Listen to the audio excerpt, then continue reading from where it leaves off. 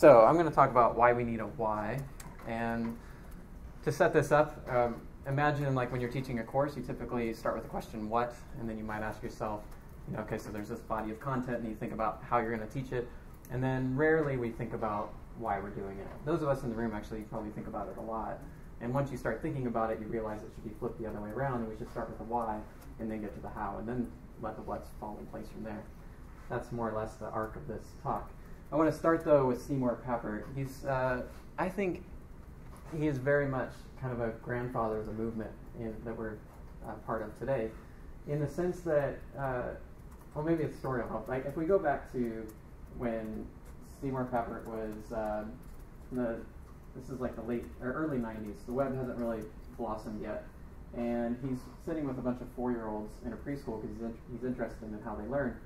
And one of them realizes that he's from Africa, so they start asking, like, do you know how giraffes sleep? And he can't remember how giraffes sleep. So that night, he goes home and he's got this wall of books, and he starts rummaging through the books, and he still can't discover how giraffes sleep. But then he reflects on this while he's sitting there, and he realizes, it's not long from now we're going to have this thing, and he called it the knowledge machine. And this knowledge machine would allow these little kids to use simple hand gestures and draw up any videos and pictures from all over the world and actually see how giraffes sleep. And of course, if you do that, the knowledge machine is certainly here. And if you pull out your phone and you look for giraffes sleeping, you get like 56,000 hits on YouTube.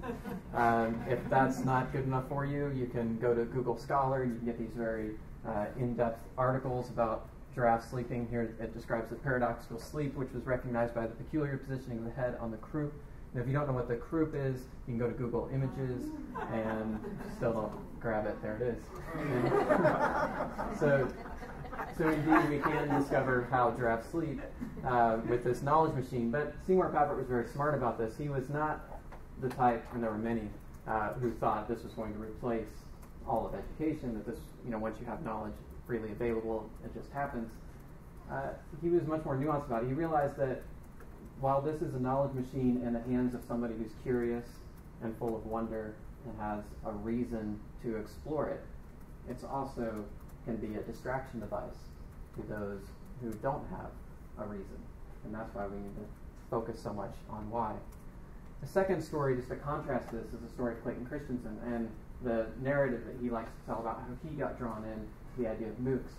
So he talks about, he's at Harvard, and his first glimpse of what online education could be was when University of Phoenix came to him and said, we'd like you to teach your business class. And at the time, he didn't really think much of online education, and he thought it could never disrupt higher ed.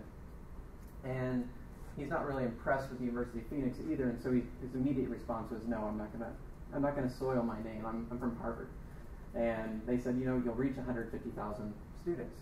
And that gave him second thoughts. He thought about his core mission as a teacher was to reach as many people as possible. So he decided he was going to do it.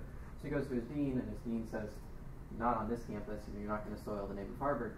So they end up renting out a space down on the water in Boston, and he shows up in the space, and he looks out in the audience, which is apparently full of University of Phoenix students, except that all of the students are incredibly beautiful. And he asks one of them, he says, are you guys actually students at the University of Phoenix? He says, oh no, we're actors. And they're all there to act engaged and to, and the basic idea was that, you pan to Clayton Christensen and he gets confusing, and then you pan out to the audience and you show somebody confused, and then you show Clayton Christensen enlightening them, and you come pan back to the audience and you see this beautiful face being enlightened, and it draws the audience in, and so on. By the end of this, they also added all kinds of beautiful, graphics in the background and so on. And at the end of this, he watches his own video and he thinks, wow, Clayton Christensen, you are a genius. You've never looked better. And this made him think, maybe there's something to this. Maybe online education could disrupt higher ed. And he actually asked them, he complimented the University of Phoenix on what they had done, and he said, this is really impressive. And they said, well, we spend $200 million a year trying to improve teaching. And he thought back to how much Harvard is spending, and he thought, okay, this is how it goes. Maybe this will happen. But there's something to be brought out about this, and that is that this particular thing that Clayton Christensen is doing is a really good replacement for this. It actually is more engaging than this. But there are basic assumptions about learning that are here as well as here that we might not actually want to allow to define learning altogether. For example, it seems to define learning as the simple acquisition of information. Specifically, the narrative tends to go towards useful information, which is to say useful in getting a job, and so on. And we all know where that goes. This, by the way, is my small class. This is my large class. And then this goes back then to that basic storyline that I want to tell today, which is typically we focus on what, which is, in my case, if I'm teaching a big intro class, it's a lot of bold-faced terms like avuncular local residence patterns, ethnocentrism, cultural relativism, and so on. Then we might think about how, then we get to hopefully we get to the why. But we very rarely even think about who. Now, this has some certain impacts when we look at this other knowledge machine coming into the classroom. We find, this is really the merging of two great knowledge machines, the university and then this knowledge machine that Seymour Papert talked about. And we see students Facebooking through their classes or, bringing their laptop to class but not working on class stuff. So there's some kind of disconnect here. And some people have turned to this, and for 20 years now have been telling Seymour Papert, like, look, computers aren't going to change education, and they're not really having a good impact. And he says, look, nothing could be more absurd than an experiment in which computers are placed in a classroom in which nothing else has changed. He says computers serve best when they allow everything to change. So Seymour Papert, in this regard, actually stood in opposition to Patrick Suppes. And they were both at the top of their field in the 60s as they were thinking about how computers could change education. But they had very different perspectives on this. Seymour Papert came from the angle of what he called constructionism, and he called Suppes an instructionist. So you have the constructionism versus the instructionism. Instruction, of course, is where you start with the what's, and you think about how to engineer the presentation of those what's to improve education. Whereas Seymour Papert is thinking about, he uses the phrase construction both to call attention to this idea of a constructivist model of learning, which is to say that we are not just empty containers in which all the information just flows into, but we actually construct knowledge. But also to draw attention to the idea that if you construct representations of your knowledge in the world, then it actually helps you learn faster, and it allows you to collaborate with others, allows you to connect with others around you. So this idea of constructionism had many different layers to it, and it ran against this idea of instruction. Now, if you look at what was going on with Patrick Suppes, he, for example, developed this thing called Dial-A-Drill. Dial-A-Drill was basically a math training program, and you could call in and you get a series of math problems, and you could do the math problems on your phone, and you could enter the answers and so on. Now, what was interesting about this is actually it was very, very sophisticated. This was not just a simple thing. This was actually something, he had algorithms on the back end, so if you got a question wrong in the same way that other people got it wrong, it would kick back a little lesson for you to help you along. This was actually very sophisticated and not unlike what's happening at Khan Academy right now. So on Khan Academy, we know that you've got all kinds of student tracking on the back end, all kinds of different ways of modeling how students are learning, and their hope is that they can use this type of thing like they're doing at Coursera, where they can identify a cluster of people who are getting the same problem wrong in the same way, and then create basically sort of adaptive learning algorithms that allow people to learn better. And they have, here you can see the Khan Academy has actually sort of mapped a good deal of what they think of as the body of human knowledge that they're trying to convey into a hierarchy, and your job is to kind of go through this hierarchy, developing mastery along the way. As Seymour Papert would say, this is actually what he calls a cathedral model of education, in which you basically become like an architect of trying to craft exactly what that body of knowledge looks like, and then trying to craft the different pathways through that knowledge. What Papert's main objection to this is he says, no matter how big your cathedral, how many bits you put in there, you're only going to have about 1/1000th of, he actually uses this is his exact estimate, 1/1000th of the total knowledge in the world. And his complaint about this is, well, which 1/1000th are you going to choose? his complaint about what's in general and focusing on what's in education is that there are too many what's, they're changing all the time, and they're insufficient. He says if you're going to take 1/1000th of all the what's, the 1/1000th you should take would be those that allow you to, or what he calls generative ideas. They allow you to get more knowledge, the knowledge that will help you get more knowledge. And more importantly, Papert was really sensitive to the fact that your relationship to technology, your idea of learning, and your sense of self would actually ultimately shape just how well you can learn as well. So, so just to give you a sense of where I'm at in my class and what this plays out like for me, when I first started teaching, I thought a lot about what, and because that's what we all do. We all think that's what we're supposed to do. So I looked at all the bold-faced terms like avuncular local residence patterns and cultural relativism, ethnocentrism, and so on. And I thought that's what I'm supposed to teach. And then I thought about how I'm going to teach it. And I just thought about how to engage students as deeply as possible on these bold-faced terms. So to give you an example of this, this is participant observation, right? So this is that actual thing from my classroom. This is for you, Jim. You wanted me to do a little dance, parkour. so this is how I present participant observation. I take them to the field. This is my first night in the field in Papua New Guinea, and you can see it's a mess. There's people running all over the place. It's hard to really keep track, but there's clearly an interesting dance happening. And I point out that the only way to really understand it is actually to get involved. So you stand in front of a big screen, and I put my feathers in, and then I demonstrate that, it looks like you're just jumping up and down, but you actually have to kind of pop it, to get your and then the punchline here is that, participant observation is all about getting in there and shaking your tail feather and not being a wallflower and so on. So that's how I try to convey this information. But I do so with little attention to why. I think when I first started teaching, the why was simply, it was just like, it was the language of anthropology. And I guess I had also realized that language of anthropology, those ideas like cultural relativism and so on, had totally blown my mind apart and had me asking all kinds of questions that I never asked before. But in terms of what it meant for who and how I understood my students, mostly it was kind of in the negative, because my students were not asking the same questions that I was, and I was disappointed in my students. I was frustrated with them. I found that the questions they were asking were not the big questions about who we are and where we're going, but questions like how many points is this worth, how long does this paper need to be, what do we need to know for this test. And so starting with the what's ended with a very bad conclusion about who my students are.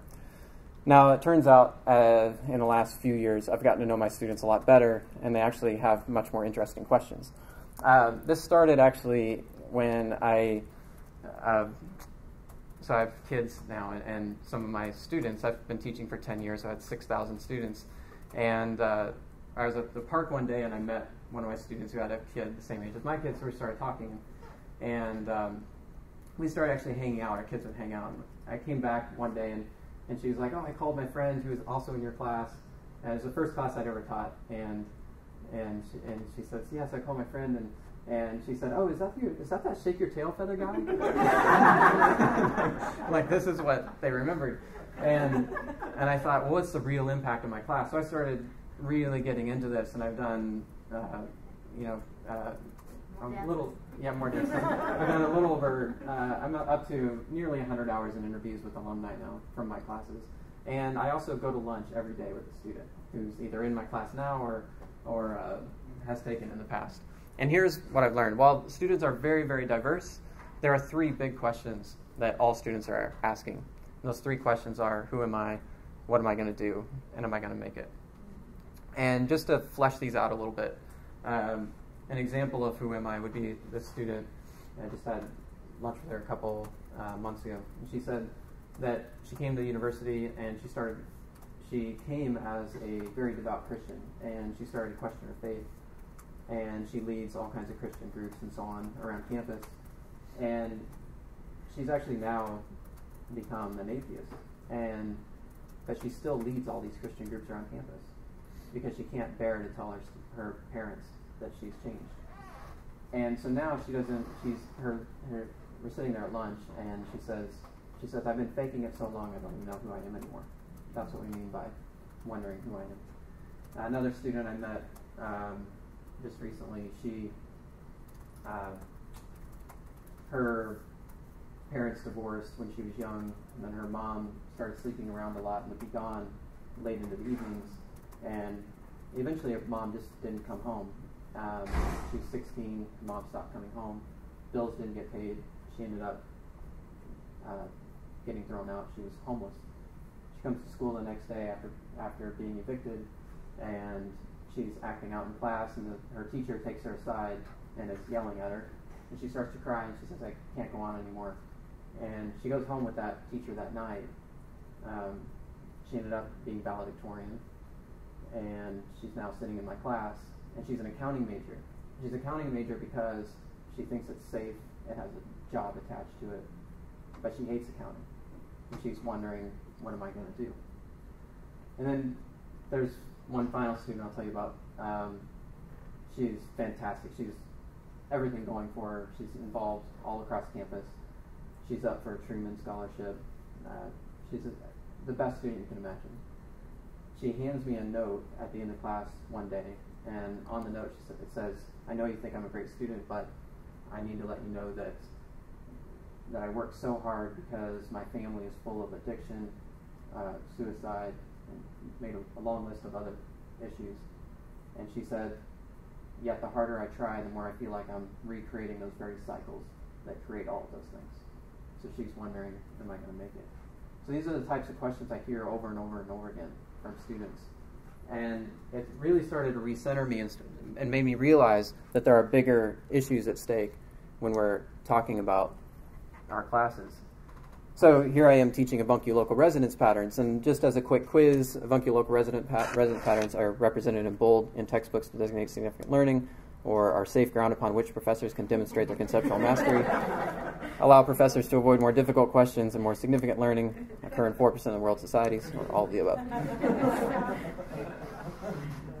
So there's this great idea from Alfred North Whitehead. Sorry about the typo there. He, in 1929, he said, "Education with inert ideas that are simply memorized and not utilized, tested, or thrown into new combinations, is not only useless, it is above all harmful. Those who do so should be prosecuted for soul murder." So then we get to this question of why.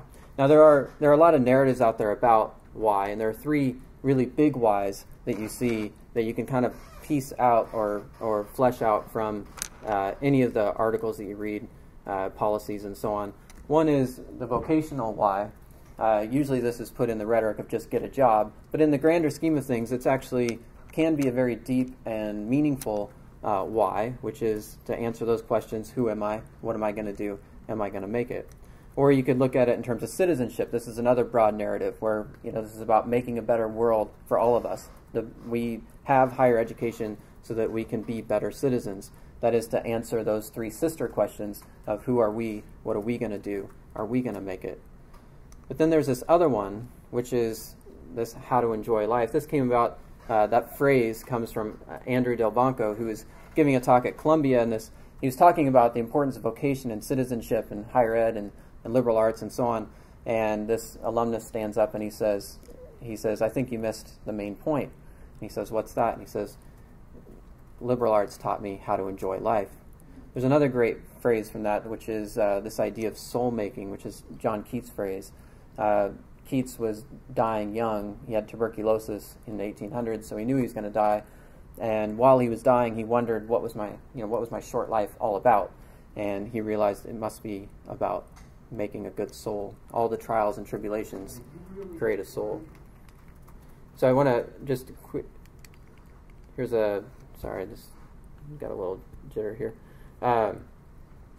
So now all this soul making and how to enjoy life, this actually can funnel down into the most mundane moments. So as David Foster Wallace, speaking at Kenyon College, so magically reminded us, when we are standing in line at the grocery store, hungry after a long day, people talking loudly on cell phones, a woman checking out, having infinite coupons, and ends up writing a check, further delaying you, and you want to think, who are these people?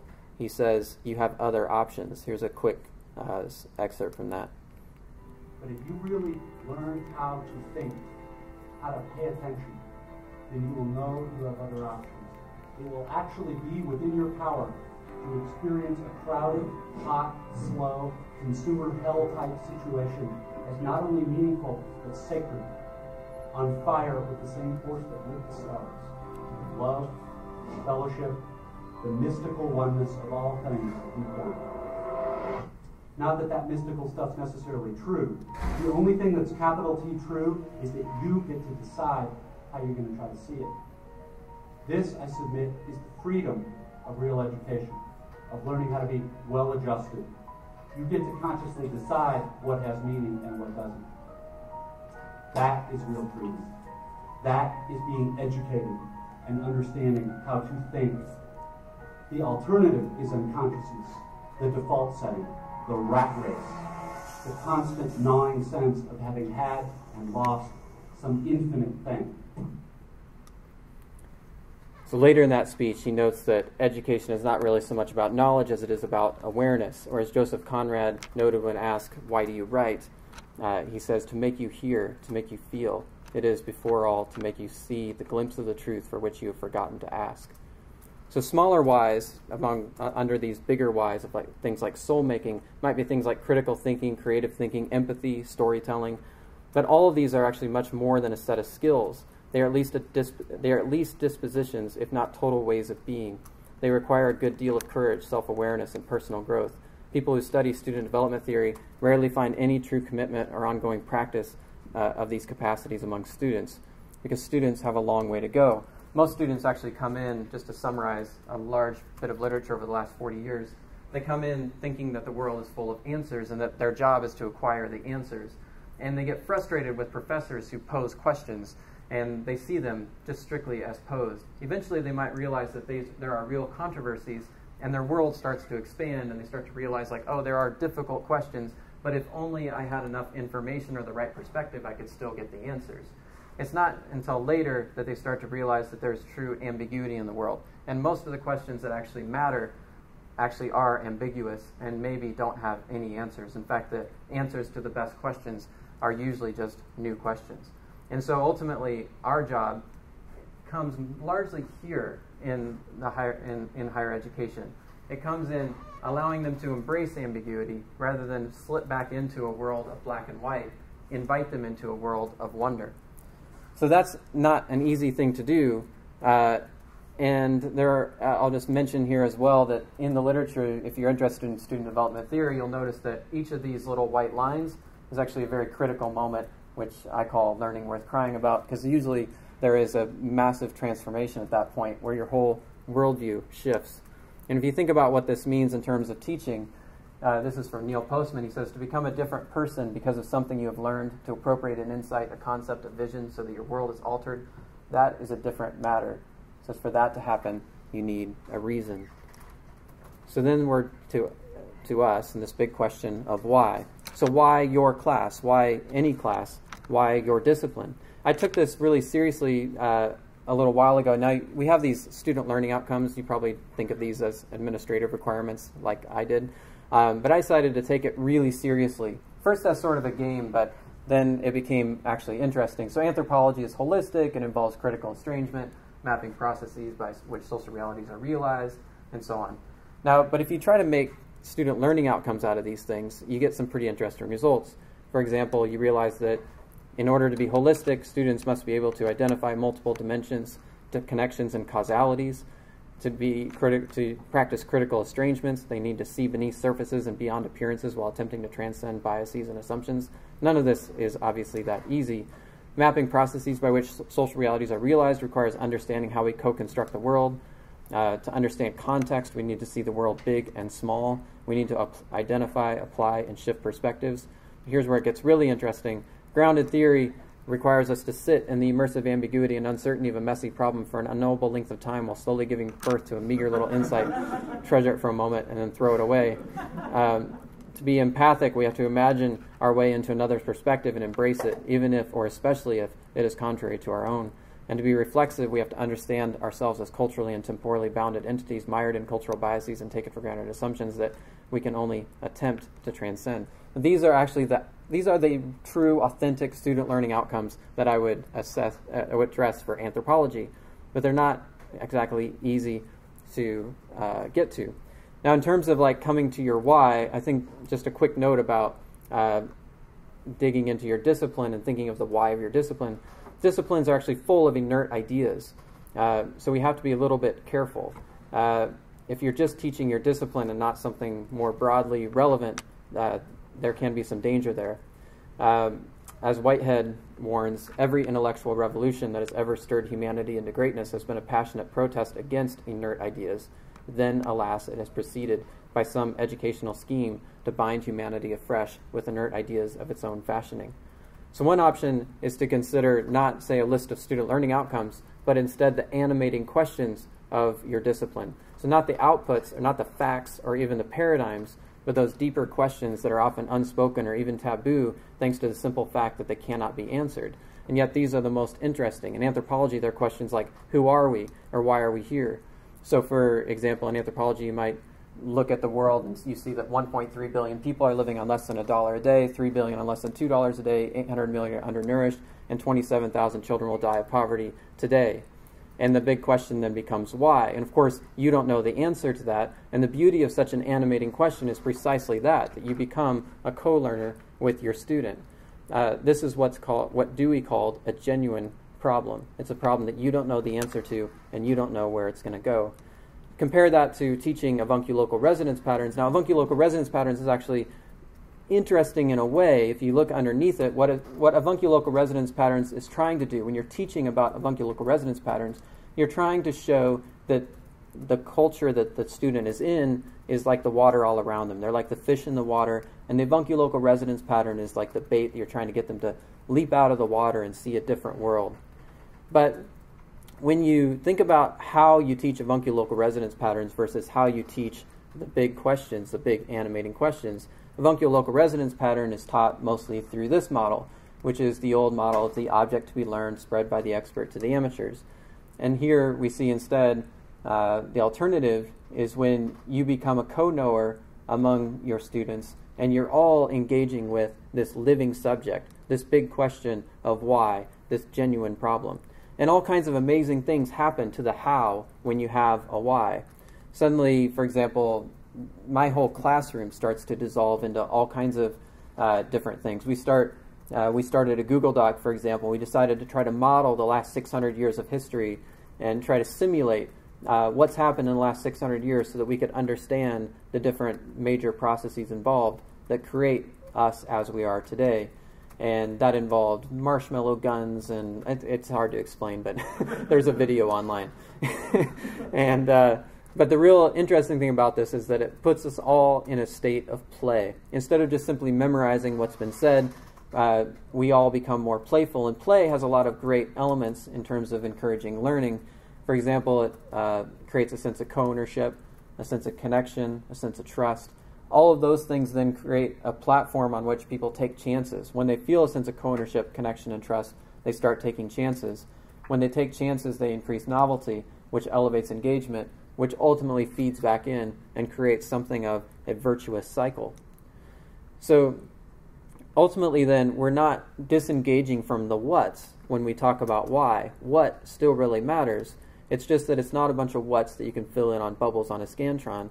And it's not the what's where students are asking what's going to be on the test. The question is, what do we need to know for this test of our lives? This works in virtually any discipline, I think. Frank Noches has pointed out, for example, that Khan Academy has problems like this. This is a penguin on a sled, and if you, given the coefficient of friction and whatnot, if you pull the sled, at what speed can you pull the sled, at which point the penguin slides off the back? That's not what Dewey would call a genuine problem. It's not one that you're going to encounter in the real world, nor is it one that you don't know the answer to as a teacher. You have all the information right there and you can figure it out. Instead, Frank Noches invites his students to a tug-of-war, and they can use any material they want on the bottoms of their shoes. They have to look up the coefficient of friction for those different materials and then decide which students of which weight will use which materials and so on. And then you can actually have a tug-of-war at the end to see who wins. Or their students are wondering about this video here, and the question is this fake? I guess, and again, there's all kinds of interesting math to apply to this to see whether or not Kobe Bryant actually did jump over bowl of snakes. So here's one final example, and that is this energy that can come when you start with a why. So this is a group of students I work with every year. We have this smaller group in which we simply have this simple why, which is, let's create a great story. Let's construct something out in the world and share it with the world. And we create a research schedule. You can see anybody can edit this at any time. We find that we have to read so much that we can't read it all individually. So we do collaborative readings on Etherpad.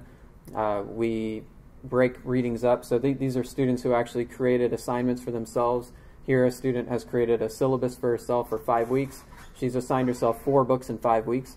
If I assign 4 books in 5 weeks, there's rebellion. But here you see student after student assigning themselves 4 books in 5 weeks, 4 books in 5 weeks. As Nietzsche said, he who has a why can bear almost any how. And here we see an interesting reflection on this. This is a day I couldn't be in class, and the student says, we put a lot of good thoughts together in class. It was one of the sweetest class periods I think I've ever been a part of. No teacher. She says, crazy, right? It was actually really sweet. We had the whiteboards covered with spiderweb diagrams, lists, and connections, and so on. My favorite part is down here at the bottom, though. She says, we're always being shaped, always learning. What is learning? I'm learning right now, processing, learning how to communicate my thoughts, typing speed increasing. When I talked to her later about this, she said this was like a major turning point for her, where she stopped simply trying to be a good student, and she became a real learner. So I want to end with some thoughts about what connected courses could be all about. And that is, I'll start off by just mentioning that most people will look at connected courses and they'll think they're kind of mooky. And I want to point out that mooky is actually MOOC with a Y. Did you notice that?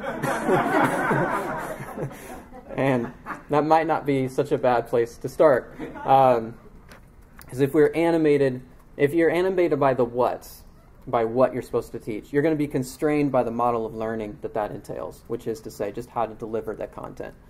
But if instead we're animated by a why, then suddenly the hows become wide open. And I see people around the room who have been animated by whys for many years, and I've watched the hows just generate, just constantly new ways of doing things are constantly being generated by turning back to that core question of why. And I'll just set an aspiration here. I want to invite you guys, if you're interested. It's a long video. I can't really show it in here, but there's an 8-minute video we just created as part of my digital ethnography class. It's called To Live in This World.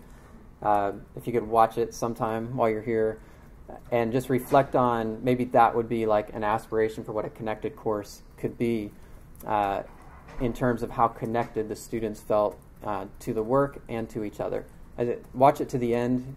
There's some surprises in the credits. And just I'll let that sit as kind of like a vision or an aspiration for what connected courses could be. Thanks.